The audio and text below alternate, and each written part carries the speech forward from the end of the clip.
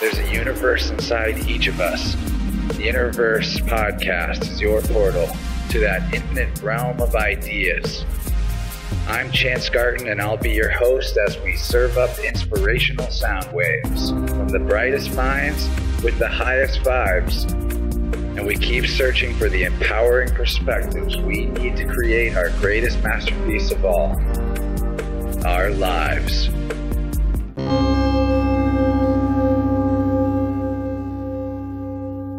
Welcome to the One Within, all back to InnerVerse. This recording's coming at you from July 17th, 2020, and it's a wild time according to the sky clock, that as above, so below mirror of our internal experience, better known as the astrologos, the word of the heavens. And apart from being in the shadow of Mercury retrograde right now, one of the other things that's making waves this summer is the Pluto retrograde action happening in Saturn's home sign of Capricorn. Pluto brings disillusion and change, and one thing we're really seeing as a result is the lifting of various veils between the people and the truth, with celebrities and power holders in all parts of the society spectrum having their predatory practices put forth for all to see. And as Saturn, aka Kronos, he's the ruler of control, borders, and all things relating to time, the time certainly seems to have arrived for the secrets of Saturn to be shown to all who are willing to see. And speaking of the secrets of Saturn, our guest for this episode has a YouTube channel and podcast by that very name, which you can find linked in the show notes or by searching for Secrets of Saturn on the interwebs. He goes by Jason Lindgren, and he's a greatly inspirational guy who's been hard at work revealing the hidden hand behind the reality curtain for many years now through his own show and as the co-host on the podcast of our recent guest, Crrow777.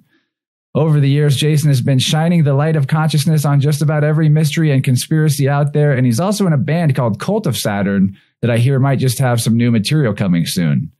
So check the show notes for links to all things Jason Lindgren, and while you're there, consider clicking the link to join InnerVerse Plus on Patreon, where you can get the second hour of this episode and all the others. And this one's definitely going to be one worth signing up for because free speech isn't doing so hot for humanity right now. And some of the things we'll be talking about in Plus just simply can't be discussed on normal corporate channels without the band hammer dropping out of the sky and obliterating us off YouTube. But now let's get cracking on this convo with one of the raddest researchers and secret society sabotagers out there, the musically inclined and cosmically aligned universal truth pursuer and Saturnian secret undoer, Jason Lindgren. Thanks for being here, man, and welcome to InnerVerse. Well, hey, that was quite an intro. Thank you very much. Yeah, well, I do my best to have fun with that whenever I have time to put something together. But I know there's no one better to introduce who you are and what you are up to than yourself. So I'd love to hear a little bit about your personal background and your intentions behind the various types of work that you do. Okay, well, my name is indeed Jason Lindgren. That's my real name. It's not a moniker or anything like that. I've been always out there with my real name because I just don't care. And it's just easier to have people call me by what my real name is, or my birth name, I guess I should say. I've been awake to things, if you want to use that kind of terminology, for a very, very long time. Early on, of course, I found the Alex Jones kind of people out there, Jordan Maxwell, the kind of people who were out there earlier on in the 90s into the 2000s.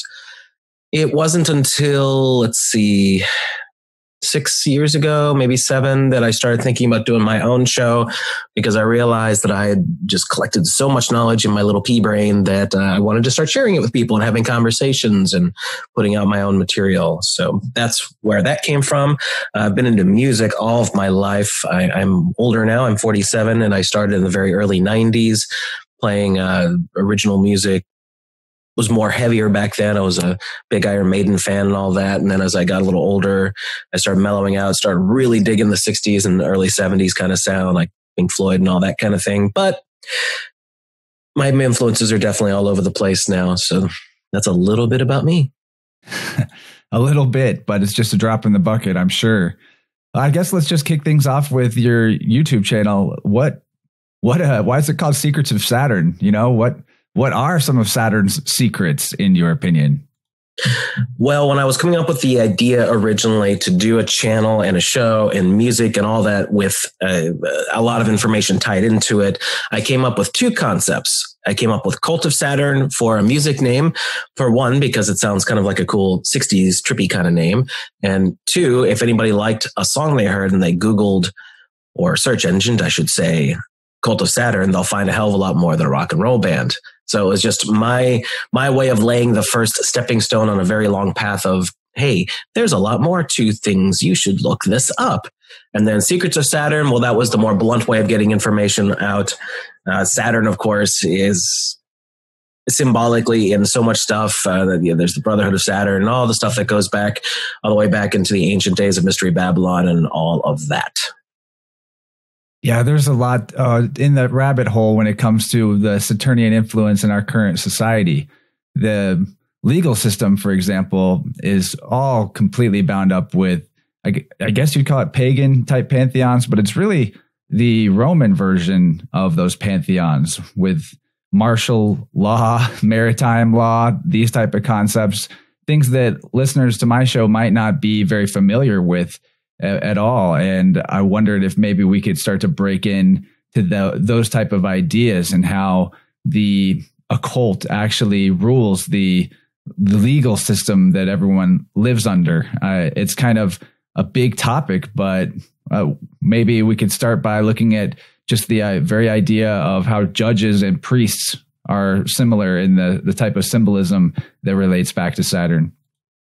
Sure, we could easily do that. Now, if your listeners are really not familiar with that at all, go grab a $1 US bill Federal Reserve note and look at it. I mean, really look at it. And just look at the amount of symbols that are all over it. I mean, it's just loaded with occult symbolism. That's the very first thing I would say to do. If you really want something cute to find, look for the tiny little owl that's on the front. I was very amused when that one came to my eye. But anyway, sure. You want to talk about courts and you want to talk about maritime admiralty law? Like, do you want me to explain what maritime admiralty means? I think that would be awesome if we could introduce these concepts and give people a good springboard for what to look into themselves and see where that goes. So way back when, hundreds of years ago, I don't remember the exact century that this started, but it probably kind of formed itself over time as nation states grew and grew and grew. Definitely all tied up with the Roman Empire, of course. The different countries doing trade had to be able to pay one another and have contracts and things like that so that commerce could go on. I mean, commerce rules the world. I think everybody understands that concept. Long before we had terrible things like the Federal Reserve and all that, we had countries wanting to do commerce, doing trade and all that. And maritime admiralty law they came up with this as the law of the sea or the law of the water, so that if you had an agreement that you would, whatever it was, a trade or your payment or whatever it was, all of that. And that superseded the law of the land, because the law of the land would be not be universal to a country. The law of the sea was universal to everyone. If you were doing commerce, you had to take part with maritime admiralty law. I guess that's the most basic way I can explain it. Right. And it turns out that basically the entire legal system that's built for us people on the land that might not even consider ourselves as being involved in commerce is very tied to. I mean, just the very word commerce has a lot of occult background to it. It essentially, an older meaning relates to sex, sexual Congress, and we're ruled by Congress. Yep. And that's the bringing together of a masculine and feminine to create something, a product of that.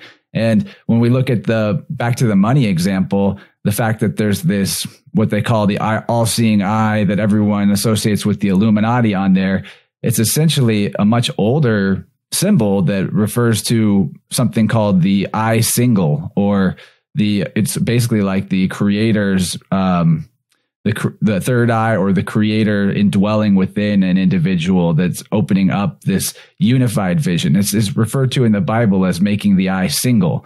And I think that is about the left brain, right brain, masculine and feminine sides of a being in balance, so that the person can actually see things for how they are, see the reality for how they are. And back to the money again, it's called money, which is mon and I, if you break out the words, which is like saying mono eye or one eye. It's the eye single. And that's it. They've taken a symbol that's supposed to refer to like the Most High or the creator of the cosmos and made it refer to this thing that everyone worships, that is money, that's part of how they do Congress or commerce.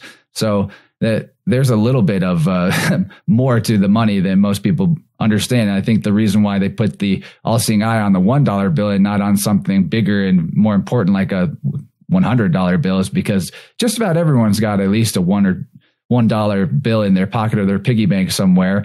And it has almost a sigil-like, or maybe not almost, for sure, like a sigil-like egregore type effect on the consciousness of humanity, constantly exchanging this thing. It's green. It's the heart chakra.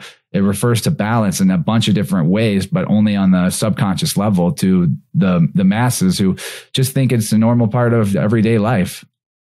No, that's it. It's because the $1 bill is the thing that most likely someone is going to have. Might not have a Benjamin Franklin in their pocket, but yeah, a dollar bill. Absolutely. It's part of the spell. Everything's a spell with these people. Everything's sympathetic magic and all that. But to get back to basics so that folks really understand, you have to really realize that the ancient elite and this carried forward all the way to today are obsessed with sex. I think that's it's kind of funny, and I make jokes about it, how they like to talk about, or they like to put up symbols and things like that of big dicks. But the seriousness of it is, no, it really is all about sex. And you see that even replicated in Washington, D.C.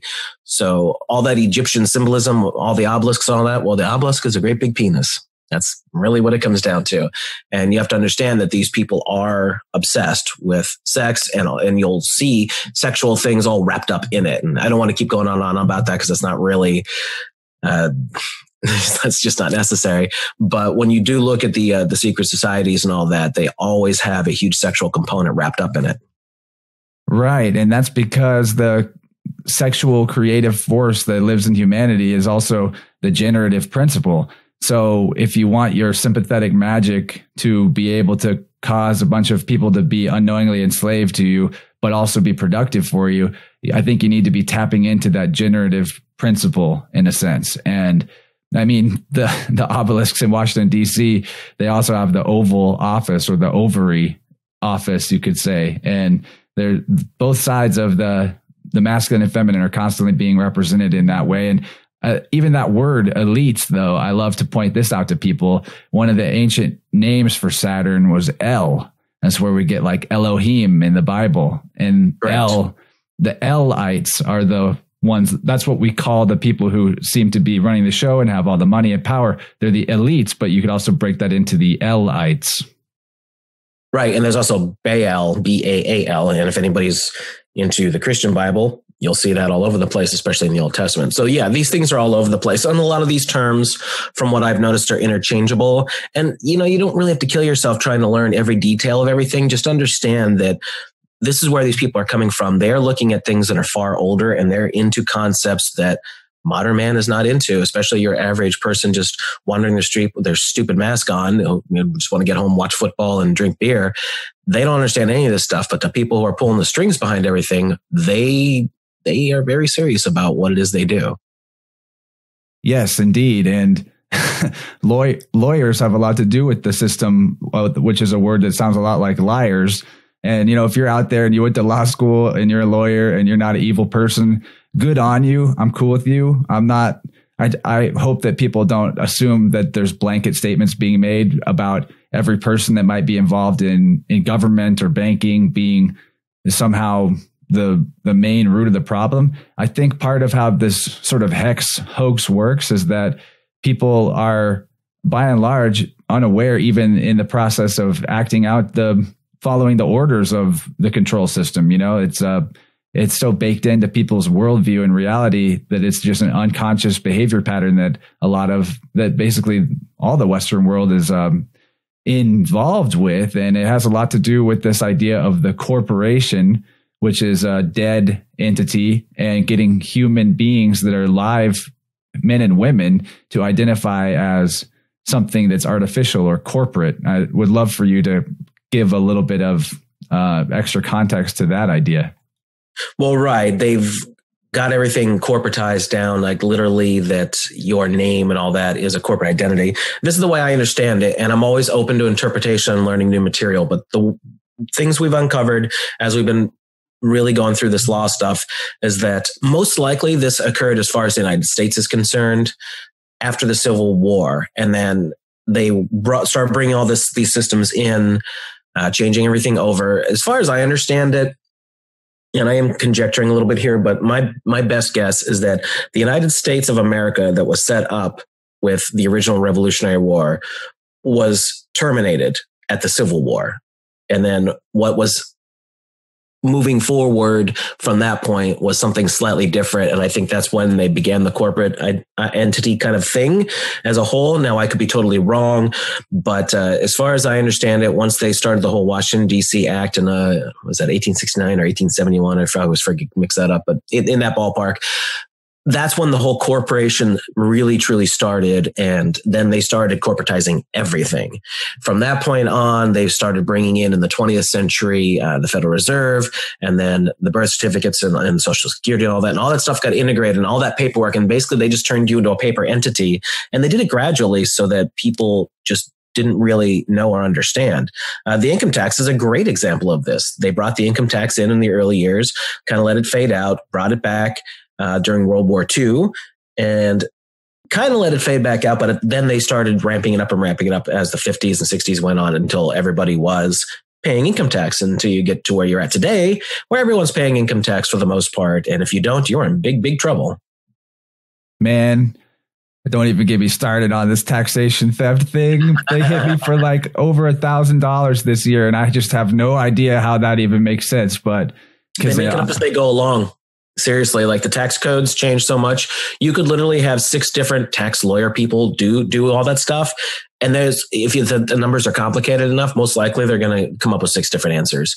I mean, if most people only work one job and things like that, like I did for years, the taxes are stupid simple. You plug it into a program like TurboTax, boom, it's done, whatever.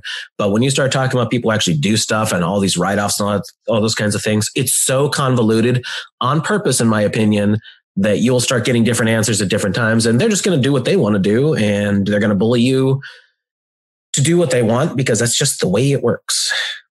Yeah, I think it is definitely by design, because if it's super easy and simple to just work one job and have no ambitions beyond working for somebody else versus the difficulty of doing your own thing by yourself, or God forbid, having to employ people to help you do your thing and sort out all of those tax obligations, it essentially sets up a system where if they want to get somebody in trouble, they just can basically pick out why they screwed up in their taxes or didn't pay enough or whatever. And what can you even do? It's literally the mafia.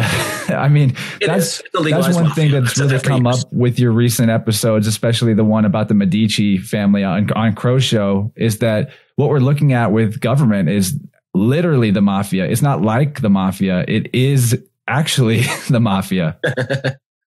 Right. No, of course. I mean, this is where you see how modern banking came in. And while that name Medici may have gotten lost in the families because there are no male heirs, don't kid yourself. Those people got into nearly all the royalty. And we break all that down through the course of 2 hours.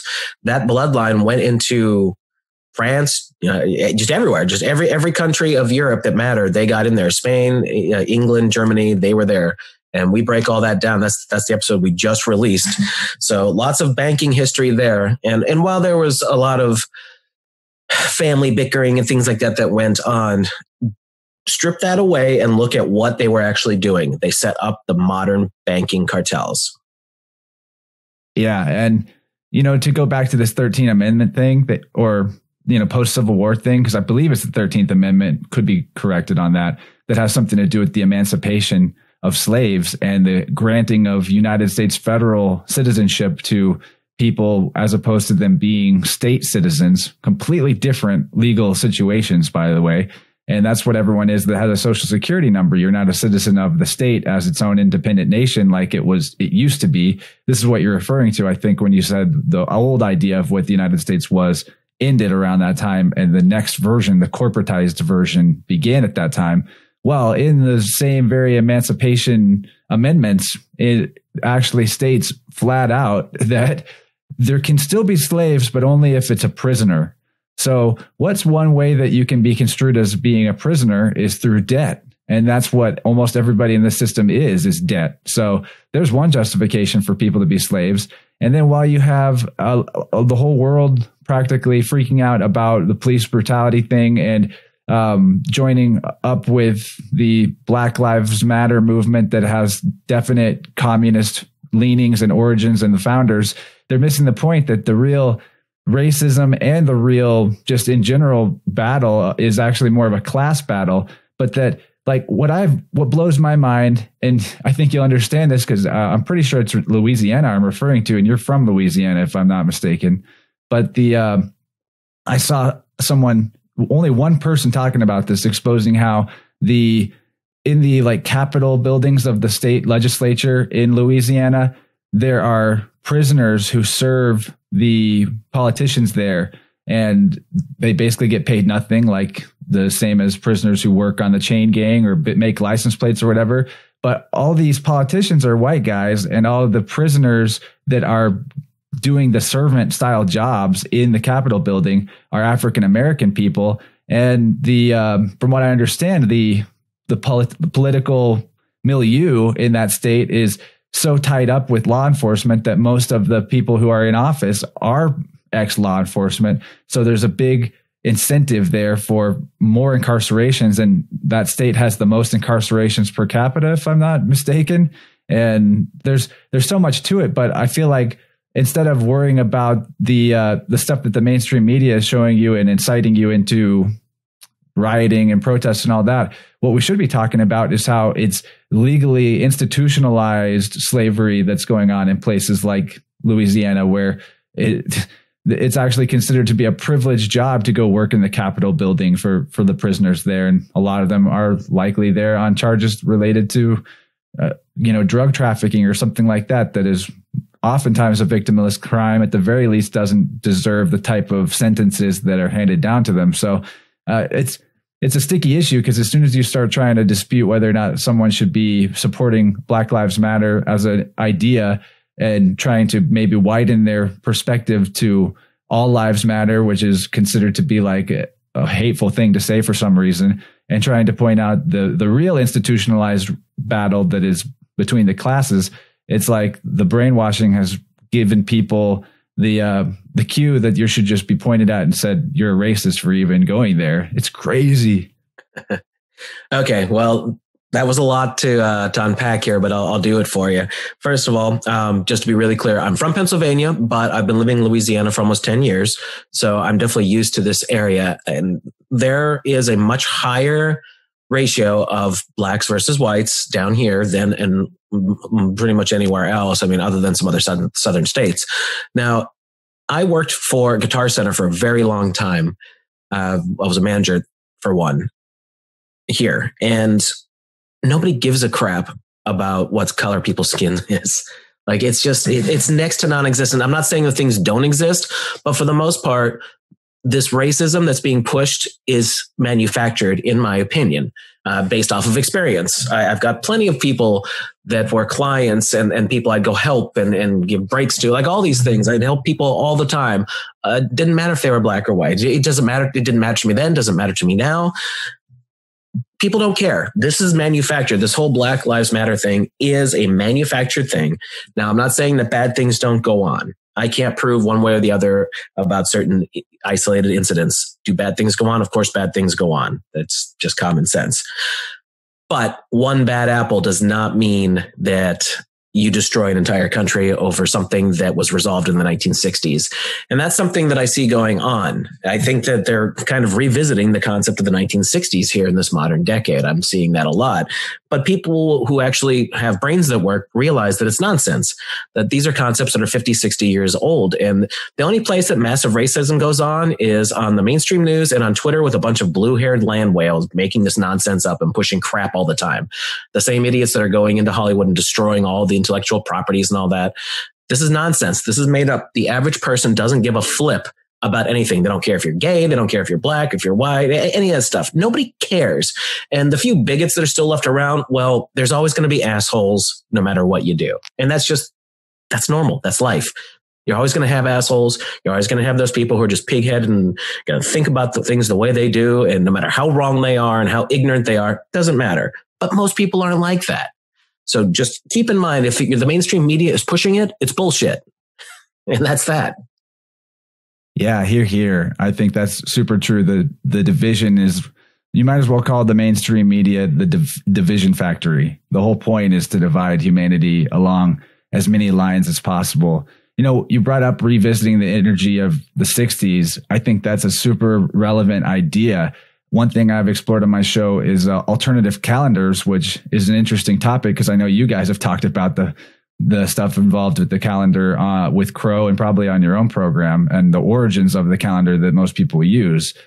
There's a Mayan galactic calendar thingy, 13 moon dream spell calendar that some people are really into right now. It also incorporates a sort of different type of astrology.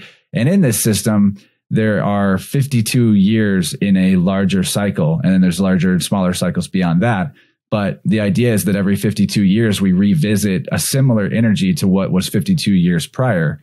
And so if you go back far enough, that puts us right in part of the Civil War. But also 52 years ago was 1968. And on 4/4, there's an interesting number, 1968, MLK was assassinated. And so right at the fever pitch point of the civil rights movement. And then when you look at BLM and MLK through numerology, they're actually the inverse of one another because B equals 2 and K equals 11, which is 1 + 1 and 2. So BLM, MLK, inversion of one another. Very interesting. Yep. Crrow's actually been saying that for quite some time now. He's pointed out on a bunch of shows. And it's true. So you got to understand that the controllers know these things. We might be picking it away at a giant iceberg, but these guys, they've got the books. They've been passing this knowledge down. And I'll tell you, they use this stuff every day. There's just no doubt about it. They know things that we will never know, and they know how to use it against us. And while we may find things afterwards because we're stitching pieces together, they have been thinking about these things for a very long time. Take the current situation. I have no doubt in my mind that they've been thinking about this forever. I don't know if this is the one and only plan they had in mind, but it certainly is one of them. And you know, when you used to listen to things like Alex Jones and people like that way back in the day, whatever happened to him, how he fell off the wagon from where he used to be, or maybe he was always controlled opposition. Who knows? Can't really prove it one way or the other. But he did scream about this stuff. And here we are. Here we are 15, 20 years later. They had to have had these things in mind because they're always testing things. They're always running algorithms. They're always gathering data, and the supercomputer crap that they've got now, just crunching things constantly. They are figuring out how to push the buttons of society and how to get things where they want, which is, of course, total control. And I think it really all ties back to the sky clock, as Crrow would say.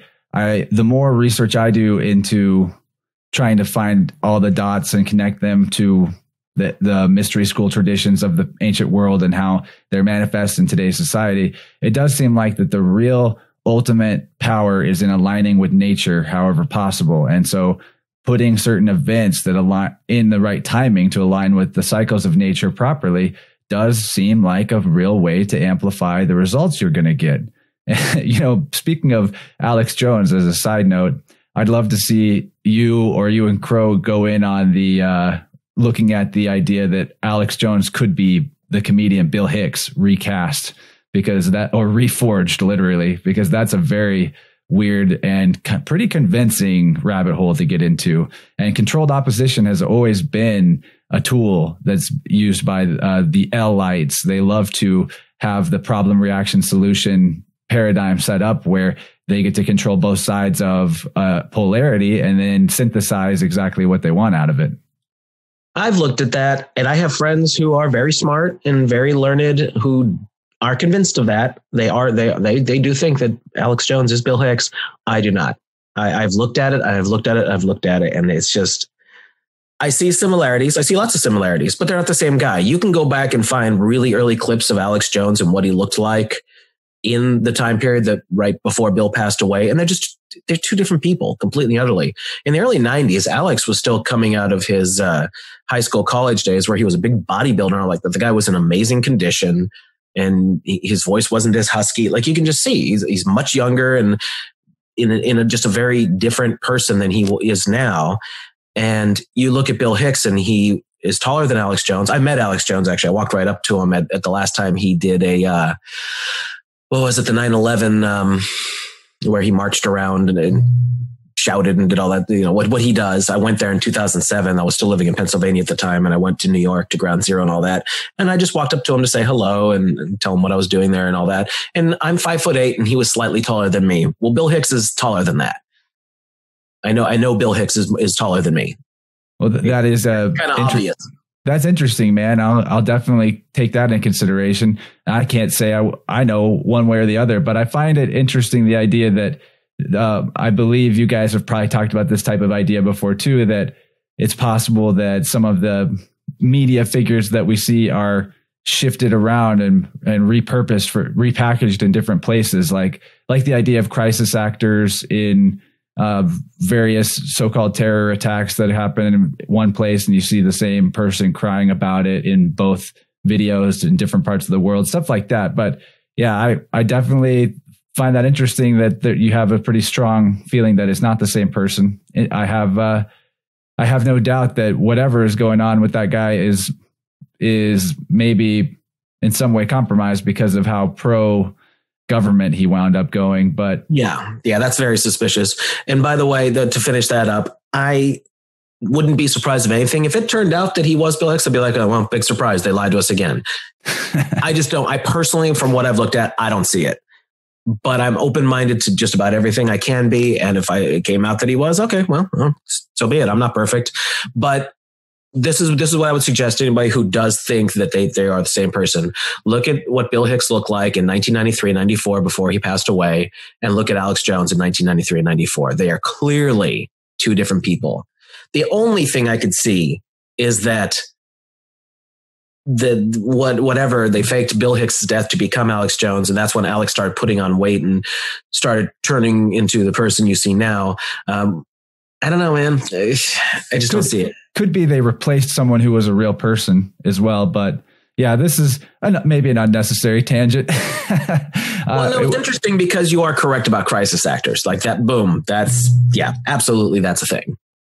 Yeah, and so if you see that being played in one area, then it does stand to reason that it's possible that in other areas we get the same person being more than one playing more than one role. And I think part of the reason why that type of thing happens is because one of the illusions cast on people by the EL-ites and the controllers is that they're way more powerful than they really are, and that there's way more of them than there really are. And I don't see it. Like you were saying about the racism issue, most people are just regular people like you and me and want to be good and want to have a life where they're more or less left alone to thrive the best that they can. Well, yeah. I mean, I'm 47 years old. My first long-term girlfriend and senior year in high school was a black girl. I didn't care. Like, it wasn't an issue. And this is long before everybody started getting all SJW-ish and all that. This is decades before any of that nonsense. It's just nobody cared. She played Dungeons and Dragons with us, and she was really cute and really smart. And that was that. She was just a girl, and we got along and we dated for a while. It's like, this is normal. This is how people are. People are just people. All of the crap that you hear in the mainstream media is either isolated incidences that they're magnifying to a millionth degree, or they're blatantly manufacturing bullshit, which they're allowed to do, by the way, in the United States. By law, they are allowed to propagandize. So if you believe anything coming off of the mainstream news, you're dumb. Yeah, and if Swamp Thing, the president was actually the hero that half the country thought he was, he would have overturned that law a long time ago. And instead of just playing pretend like, oh, I'm mad at you, Facebook, because you censored my posts or something. And, oh, we're going to get these big social media tech companies, we're going to force them to allow free speech. And then like the next day, nothing happens. The next day, nothing happens. Crickets continually. There's actually no change being done at all from the top down, other than I feel like smoke and mirrors. And even some of the stuff that we'll probably talk about in the second hour regarding trafficking rings, I think could very well be just strategic moves for a different agenda than what most people think they're seeing there. But this is a good point to maybe transition a little. It's not a big transition, but talk a little bit about the concept of mind control itself. I like to tell people that the word government actually could break down etymologically to mean mind control, because you have govern and meant.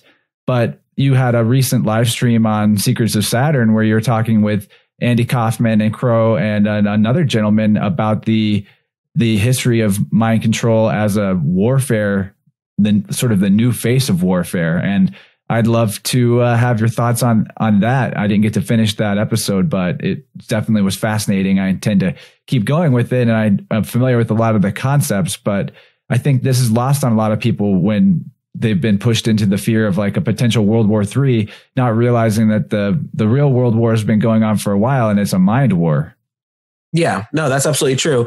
That was just this week's episode with Wayne McCroy and myself, and then Crrow was on with us and Dr. Andy Kaufman. And that was actually Wayne's idea to do this one because he wanted to get Dr. Kaufman's take on things from his professional point of view, because he is a forensic psychiatrist as well as an MD, and he wanted to see what things he's encountered over the years.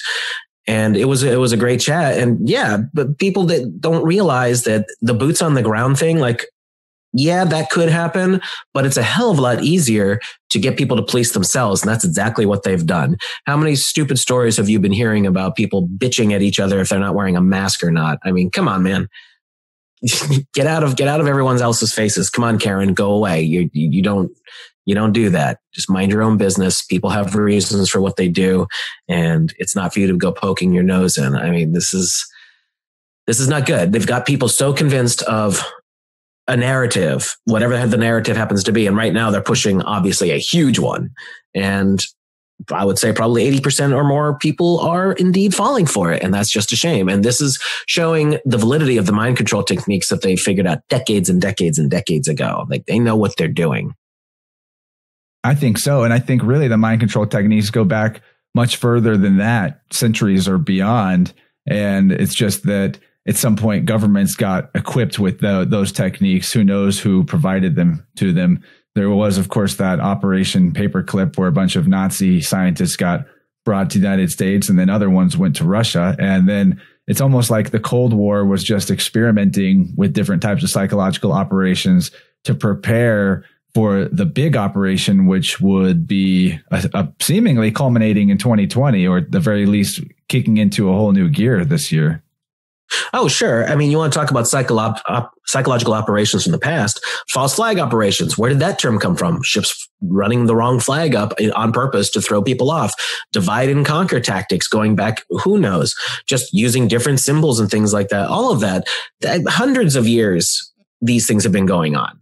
And these are all psychological operations to sway the people to do what you want. It's always blown my mind that people like a king, for instance, a king or a queen, could get hordes of people together to fight on their behalf just because they felt like fighting with their cousin over in France or something. Like, these ridiculous notions.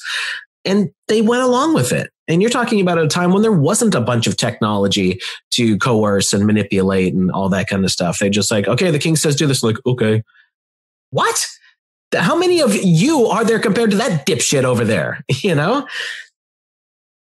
It's astounding indeed. And I think that's what the real secrets of Saturn really are. And occult secrets tend to be more true knowledge of human psychology and how to push the buttons and pull the levers on the human mind. And, you know, in combination with understanding of nature and natural cycles, utilizing both of those things together has a very potent effect. And hopefully this isn't like a scary conversation for listeners. I doubt it is, knowing my audience like I do. But I find that it's important to explore these ideas on our own. And that's why I'm bringing them up as often as I am, is to hopefully point you in the direction of just looking into things for yourself. Whenever you learn about techniques of mind control, for example, you're actually learning about how your mind works, not just what EL-ites are doing and trying to do to the world. And the most important thing about that knowledge is that it purveys a certain level of psychological immunity to the person who does know it. They see what's happening with different eyes than those who just take in the information at face value or at the emotional level, unaware sometimes even of how it's affecting them on the emotional plane. Well, here's a great example that a lot of people, if they're not familiar with it, will really get upset about. I'm a huge fan of the 1960s, just about everything about it, as far as music and the culture and all that. And I'm not even into drugs. I never have been, and that part doesn't interest me. But the majority if not, I don't want to say the entirety because I never like making blanket statements, but the vast majority of the counterculture movement and all the things that happened in the 1960s was created and pushed. It was mass social engineering. If you look at the way things went from the 60s into the 60s and just walk through the years, it's very obvious how things were manipulated, and they had certain key players in key places when they needed to be. And they created all that. And what did it do? It broke up the families. It helped divide America. Again, I'll tell you the one thing that you can always look at with anything that the controllers do, that's divide and conquer tactics. And they use it on so many levels. It's so insidious. But if you just step back for a moment and look at it, you'll see that it's there. I mean, come on, even in the 1960s, they had the Beatles versus the Rolling Stones, just as a good example. Nowadays, nobody would even think of something like that. That's all classic rock. That's all lumped into one big thing. But way back in the day, that was considered two opposing factions, which is just ludicrous. They're all coming from the same place, out of England, and being pushed by these record labels and just all of that. That's all part of the counterculture movement. Yeah, man, I'm glad you brought that up, because only recently a part of the modern pseudo counterculture, which is heavily connected into the music festival scene of this North American area, there were a bunch of really big artists that have been exposed for their predatory behaviors and going after like very young girls that are their fans and all kinds of weird stuff across multiple genres. And it was, some people are like really angry that this information is coming to light, and they're saying that's cancel culture and you're destroying my favorite artists. But with at least a few of them, I can say without a doubt that I already had a feeling that they were like that just from the vibe I got off of their music. And a really interesting example of this fake counterculture is a dude named Bass Nectar, who for the last decade has been dominating the musical headlining sets of lots of big festivals around the country, specifically the big ones that have a ridiculous amount of money behind them. And that alone, the fact that you're gathering 30, 50,000 people in one place to do something should kind of clue you in as to whether or not it's fully wholesome and whether or not you're participating in some sort of mass energetic harvesting. And maybe, real counterculture is more grassroots and organic and is more likely to look like 3,000 or 5,000 people than 30 or 50,000 people. But all that being said, this Bass Nectar character, he's been outed for his predatory behavior and all that. But at the same time that this was going on, someone, and I had already called this about him because of the frequencies that he used and the imagery he'd use in his shows, and the fact that I realized that I was being hypnotized in one of the last times I saw him perform at an event, and was like, okay, this is definitely mind war stuff. I found a book from, I think, 1967, sometime in the 60s. It's out of print now. I haven't been able to find a copy, but I have found PDFs of it. And it was called The Laws of Mental Domination, something like that. And it was literally about how to practice psychic mind control abilities, and also supposedly was going to lead you to self-mastery and, power over other people. But this book had a symbol on the cover that is a 95% match to the logo of this Bass Nectar guy. Like it's the exact symbol. There you go, man. Here's the thing about big artists. Celebrity is given. Very rarely is it earned. Probably almost never. I mean, you might have some people that just happen to get up there because I'm assuming at some point they got to make money. They like everything can't be a loss.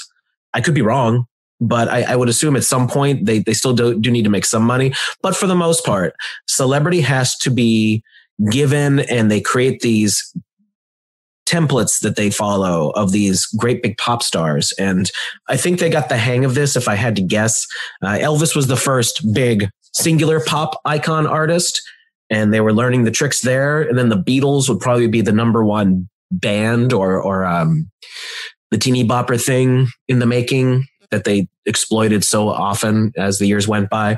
But they got the hang of this on how to do that and how to manipulate people. Even though I'm a Beatles fan as far as like appreciating the music and the studio techniques, because I'm a studio engineer, so I appreciate a lot of the innovativeness that was going on at that time and how they were able to do things from a technological standpoint that hadn't been done before. I know that things were manufactured, like paying young girls early on to come scream at them at an airport and get it as a press thing and all that. Like all this manipulation was going on till it became a movement of itself, because they convinced people it was real by creating false events and things like that. Again, this is all just psychological operations, but it works. And when you're talking about this cat today, I have no doubt that if he's that big, I've actually never heard of him, surprisingly, but is this EDM music? It's EDM. That's probably why you haven't heard of it. I have a feeling that's what it was, because I knew some people a few years ago who were really doing big things and talking to me about some EDM stuff. And I saw some red flags. But anyway, the celebrity is given. And if you're into it, they'll move you up that ladder. And I've always kind of had this funny thought. I brought this up a couple times recently. Let's just use some examples that you're a good looking dude or a really pretty girl. You're in your early 20s and you're really hungry to make it.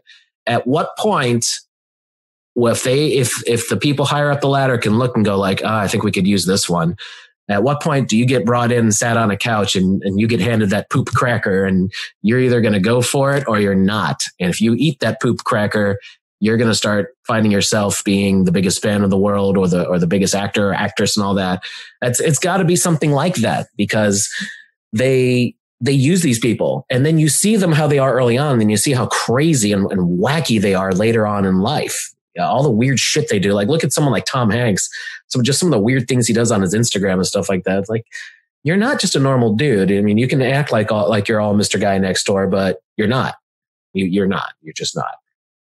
Oh man, yeah, the celebrity meltdowns are super real. Look at Britney Spears is a perfect example. Great example of somebody who got pushed into a situation very young, of course. And then whatever it was they did to her, I mean, I can only speculate, but she's got very good examples of somebody who had traumatic things done to her, and then it broke. Something in her broke, and she snapped and just went and did crazy things on camera. Yeah, Miley Cyrus too, a perfect example.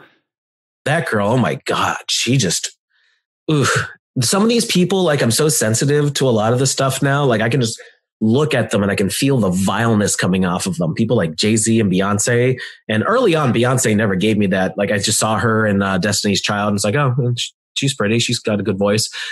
I barely knew who she was years and years back. Now I see what they're doing now, and they're just oozing with negativity. They are indeed the slime from the video oozing out of the television set, as it were.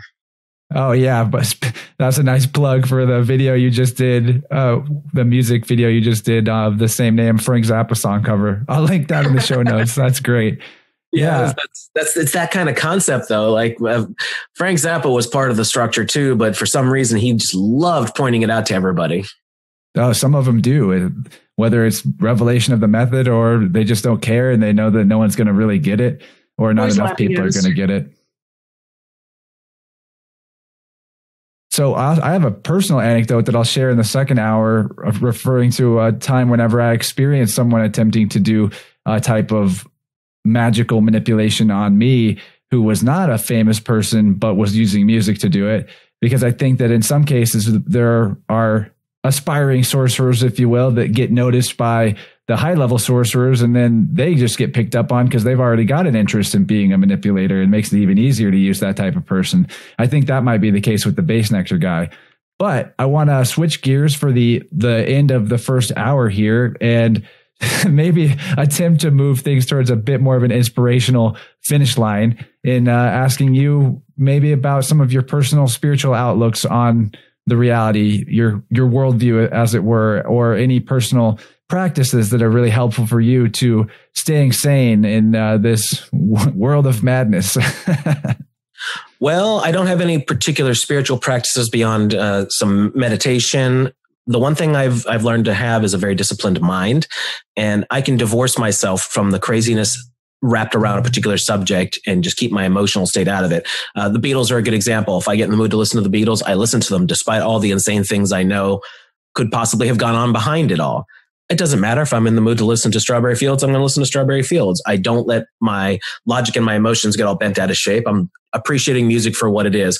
As an example, I'm still a sci-fi geek. I can watch old Star Trek and things like that and appreciate it for what it is, despite knowing that there's messages all through it. And I can identify it. I can see it.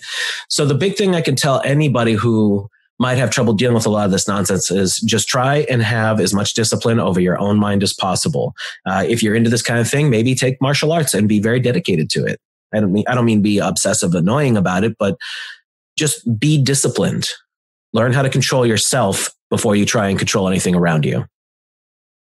Yeah, that's great advice, man. I think especially the part about martial arts, a lot of the anxiety that people feel, they just don't realize is some type of energy bound up in their body, and that they could be addressed from the physical level. And also like your point about the sci-fi and about certain music, just because a person might have had bad intentions at a lot of points in their life doesn't make everything that they ever did or said wrong or evil. And the fact is that when the faculty of imagination and creativity is being evoked in a human being, regardless of their polarity, spirit can come through and provide messages that the person never intended or even themselves understood that they were putting out there.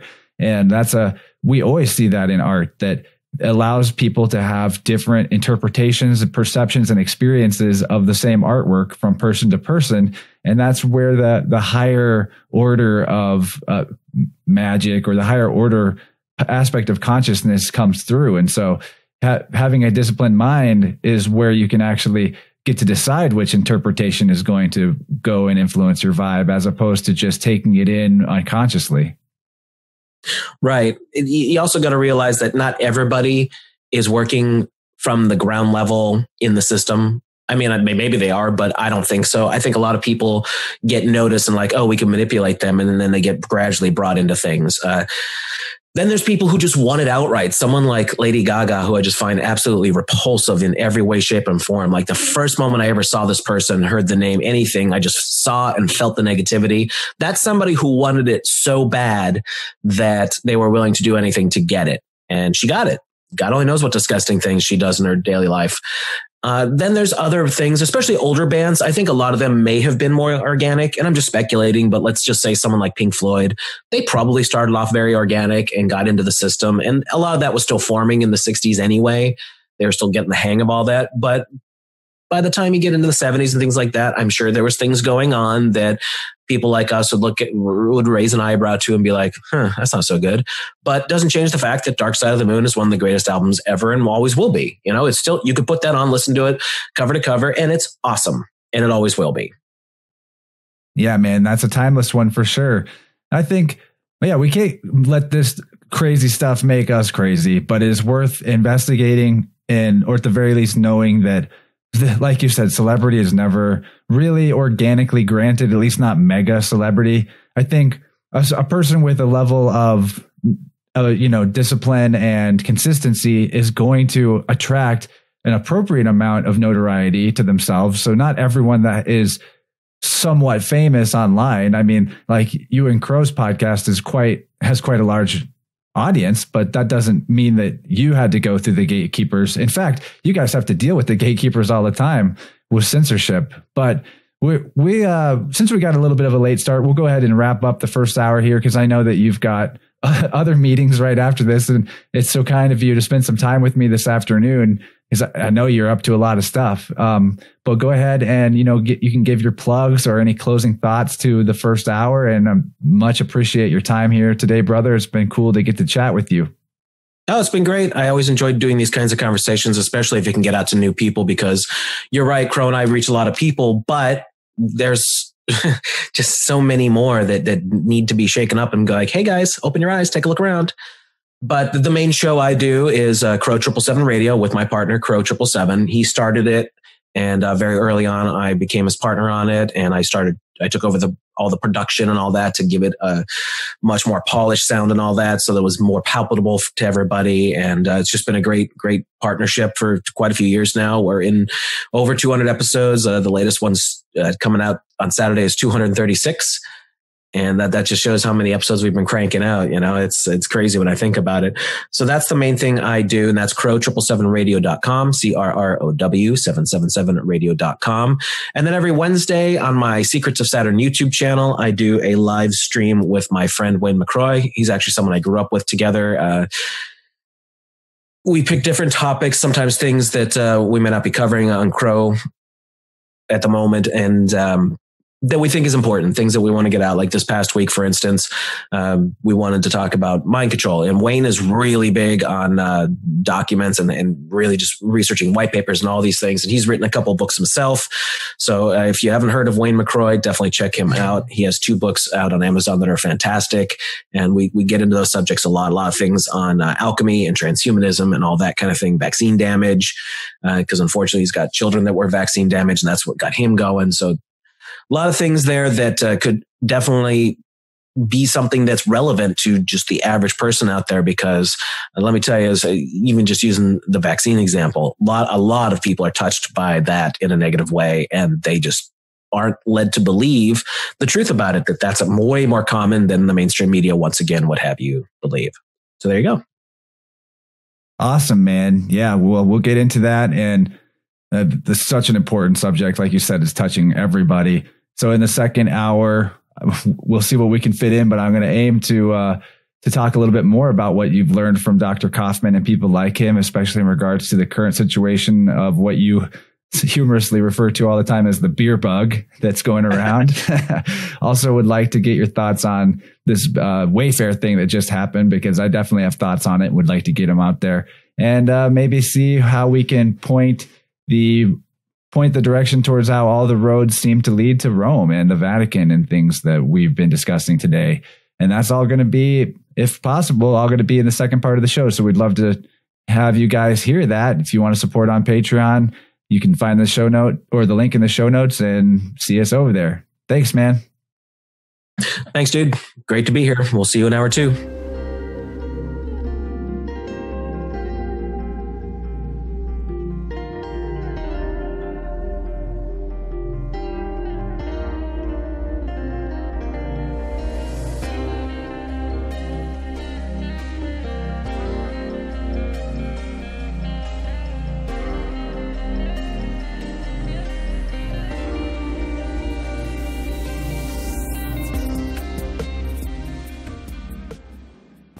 All right, friends, we got through another episode and it was so fun. Holy crap. Jason's like my new best friend. I hope. I would like to work with him more in the future, because we have kind of a similar arc. We're both into the nerdy side of things. And if you only heard the free hour and you didn't hear Plus, you probably heard me talk about at the very end there some of the things that I was hoping to fit into Plus. And we pretty much got all that in there.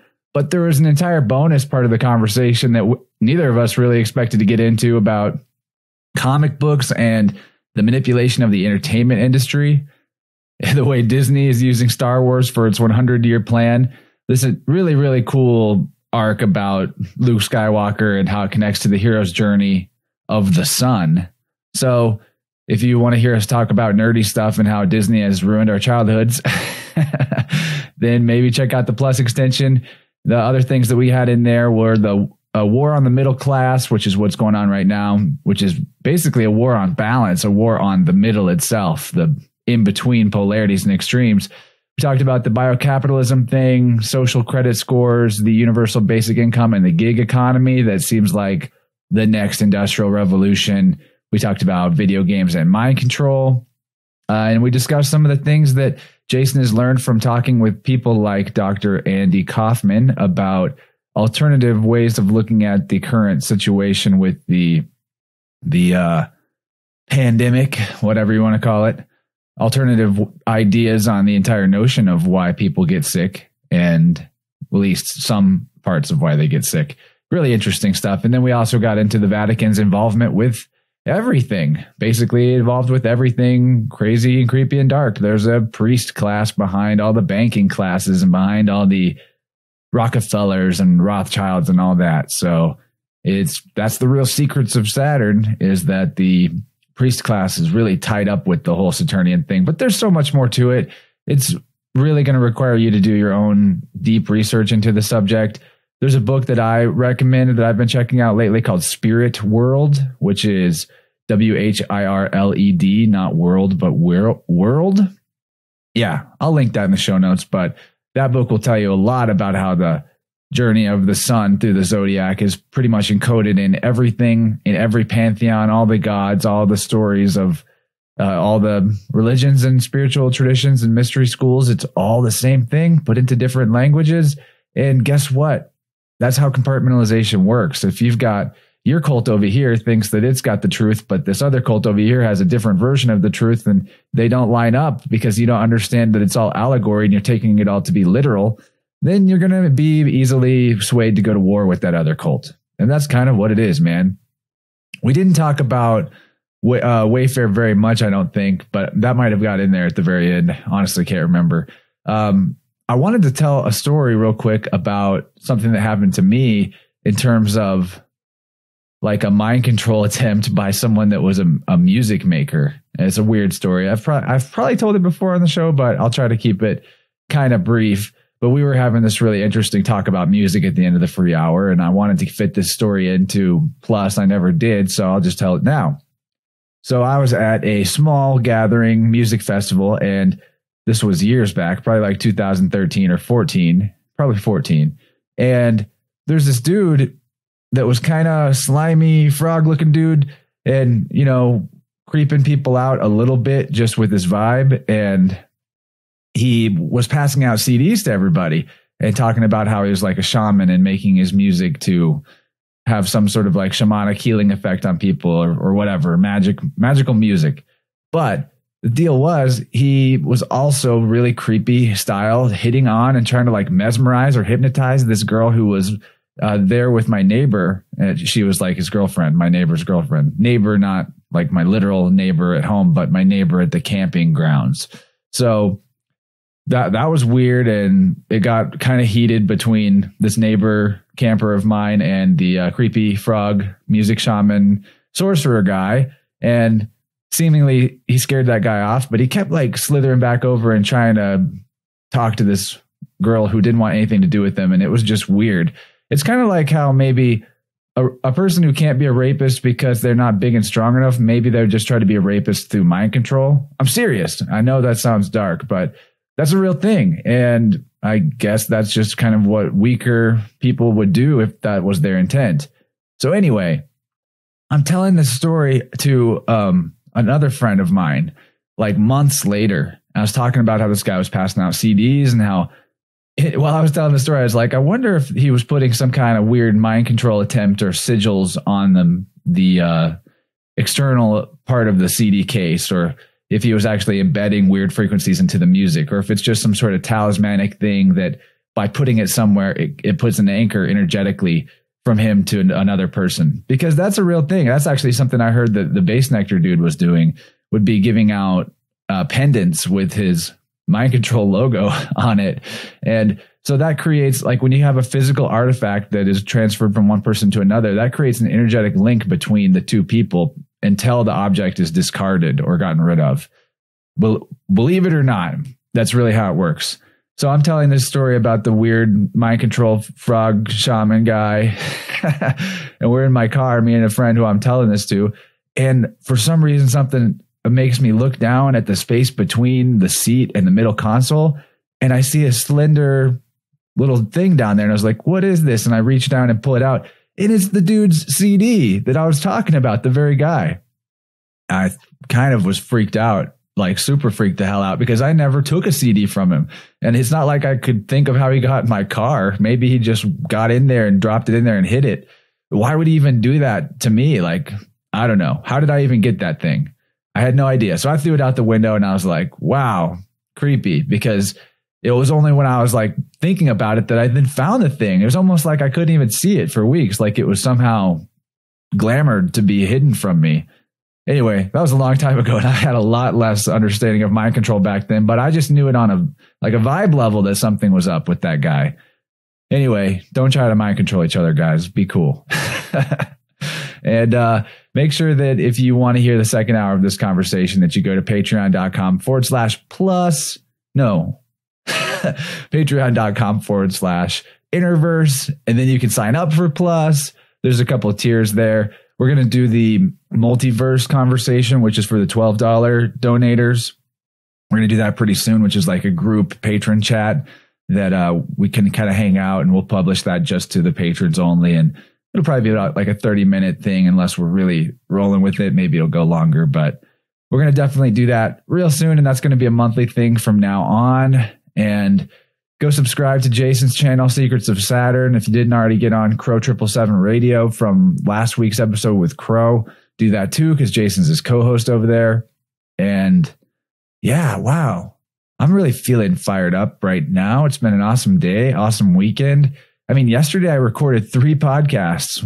Wow, that's like my record. And I published and produced one. And now today I'm about to throw another one out there. So thanks for being patient while I had to wait between publishing episodes for over a week, because now I'm dropping like 2 in a row. I'm feeling good about it. I think it's the biofield tuning with the tuning forks that's really charging me up or something. But I've got the juice and I'm here to use it. And love you guys. Appreciate you. And maybe come jump into the INNVERSE Discord if you want to chat with us more, chat with me more, connect. I mean, there's some really great people in there. We'd love to have you. You can find the link probably in the show notes if I remember to put it in there, and definitely at my website, InnerVersePodcast.com. And yeah, you know what? Let me tell you this real quick too. Here's why you should sign up for Plus if you have $5 to spare. Do you ever go out to restaurants? I mean, I kind of stopped doing it, but every once in a while I do. And it seems like around here anyway, for the amount that food costs, people tend to tip like $5 per person, $5 to the server whenever they got their meal and it was good. Like, cool, $5. So that's how little of a deal $5 is to a lot of people, that they tip that. And when you think about it, going for Plus on INNERVERSE, getting the second hour of this show and all the other second hours that you unlock, it's a lot better than just it's a lot better deal for your tip than what you would get for tipping a waiter. Because, you know, you're tipping him because he brought you a meal and he served you for like 30 minutes or an hour, however long you're there. But I'm serving up countless hours, man. So many hours of content that you get for the $5. So what if the waiter, after you tipped him $5, he brought you an entire extra meal that was bigger than the meal that you had to begin with? Because that's kind of like what you get if you tip me virtually on Patreon. But hey, if that doesn't convince you, whatever. Lots of people are supporting. I love those people. I love you for tuning in anyway. I get it if you don't have the $5 to spend. I'm not mad. There's always enough, you know, there's going to be supporters. More supporters are coming and I love it. And things are growing and expanding and I'm feeling more complete and whole and powerful all the time. Got a long way to go on my self-healing journey, just like probably all of us. But dang it, I feel like I'm definitely on a trajectory right now and I'm excited about it. So you guys have a great rest of whatever day or night it might be right now. And I'll talk to you soon. Got some great stuff already recorded. Just need to put it out there. So take good care of yourselves. Love each other. Stand up for the truth, first of all. And don't be scared of the tyranny. All right. Oh, hey, before I go, let me tell you, I'm going to play you guys out with a song by Brett William Dietz. I think that's how you say that. It's a cover of Frank Zappa's I'm the Slime. Hilarious song featuring Jason Lindgren, our guest today. He collabed with Brett on this song. I thought it's pretty perfect and fitting for the conversation we just had. So that's what I'm going to play us out with. I'll link that in the show notes too. And I'm out of here. Love y'all. Bye-bye.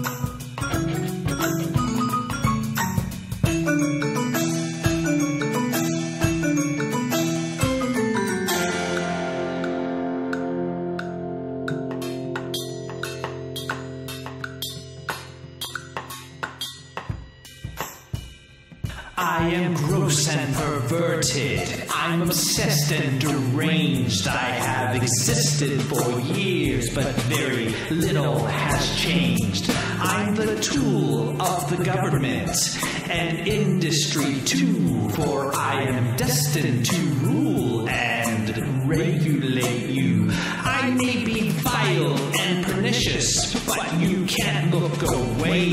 I make you think I'm delicious with the stuff that I say. I'm the best you can get. Have you guessed me yet? I'm the slime oozing out from your TV set.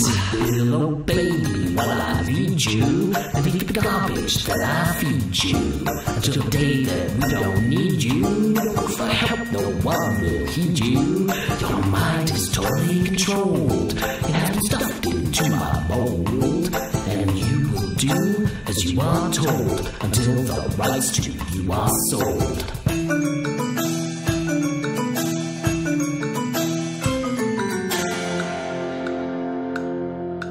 That's right, folks. Don't touch that dial. Well, I am the sign from the video, moving along on the living room floor. Well, I am the sign from the video, can't stop the sign when people look at me go. Well, I am the sign from the video, moving along on the living room floor. Well, I am the sign from the video, can't stop the sign when people look at me go.